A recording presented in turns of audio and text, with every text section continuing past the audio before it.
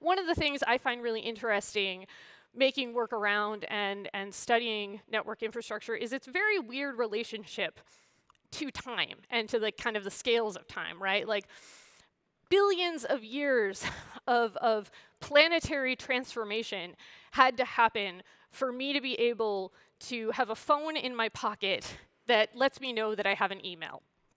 And that seems like a really anticlimactic end to that long of a process, personally.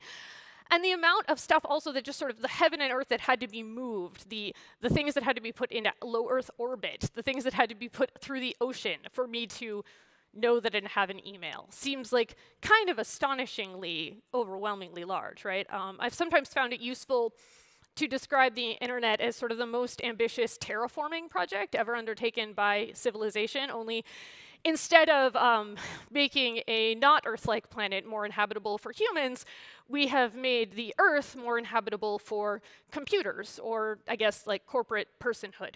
But terraforming isn't so much a dream of science fiction so much as it is a warning from it, right? Even in the most kind of idealistic vision of what terraforming can be, it is humans deciding which types of life and which types of landscapes matter and which ones don't.